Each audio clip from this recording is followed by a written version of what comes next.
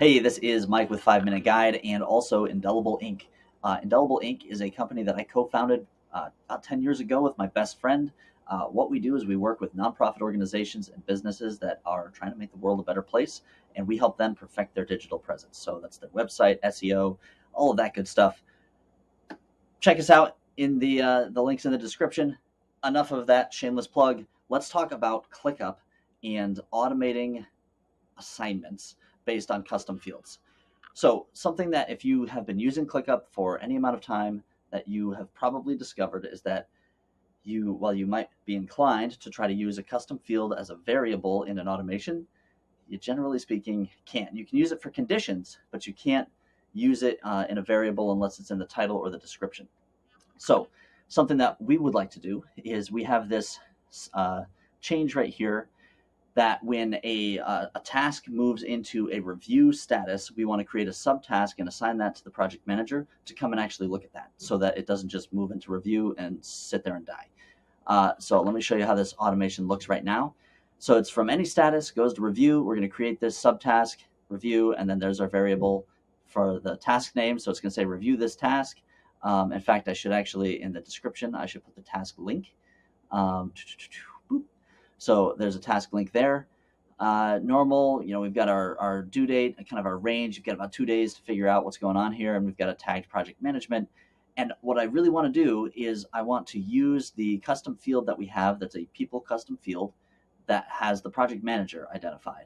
But when I click on this, all I've got are hard code options. So that's not a great solution to me. There are two of us who act as project managers. It could be Kurt, it could be me. So I don't want to just hard code this as Kurt like this, because then every single task will be assigned to Kurt. And that poor guy is going to get buried, and I'm just going to go on vacation. So here's what we do.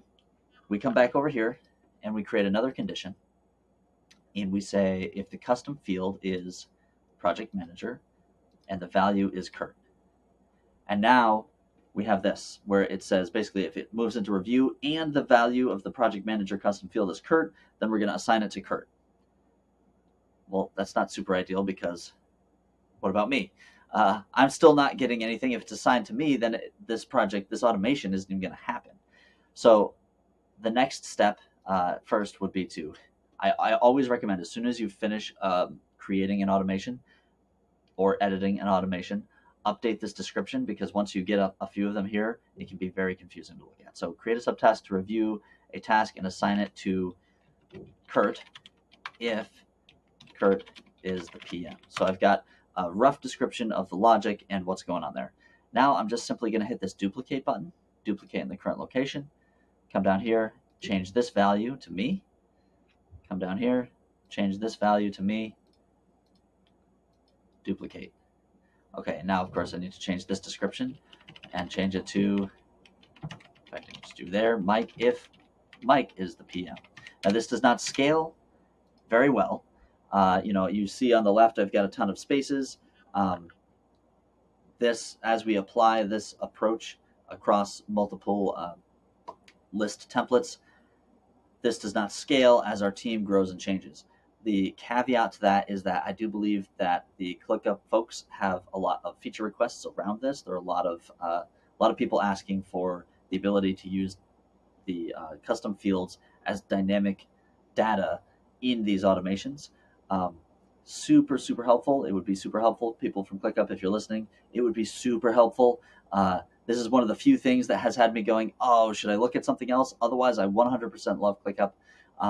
But this is a very important workflow for anybody who wants to make sure that when a task goes into a review status, you get some sort of stake in the ground that says, hey, someone is responsible for looking at this and making sure that it does get followed up on. So there are, of course, plenty of other ways to do it. This is the way we do it. And I know there are plenty of folks looking for solutions out there. This is the quickest way I've found to put something like this together, where you just go through and you give it those variables. If your team is very big, this obviously becomes very cumbersome, but it is a stopgap solution for now. So hopefully this can help you. If not, go find the feature requests on Clickup and upvote them. And other than that, yeah, I hope it's been helpful for you. If it has, like the video, subscribe to our channel, and of course, if you've got somebody that you know that needs help with their web, presence, their website itself, their SEO, please visit us at becomeindelible.com, and we would be happy to talk to them about how we can help them perfect their digital presence. Thanks for watching.